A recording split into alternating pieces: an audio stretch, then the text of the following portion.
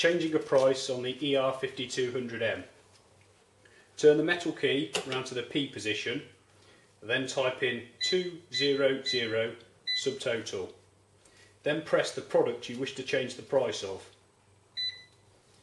You can now enter the price level 1 of this product without pressing the decimal point key. Then press the quantity time button. If your till's been set up with 2 price levels, you then need to enter a second price. This can be the same as the first price, or if you're charging more or less, you can then enter the appropriate price. Press the quantity time button again, and then press the cash button. Turn the key back round to the register position, and you'll now see that this product will be sold at the rate you've changed it to.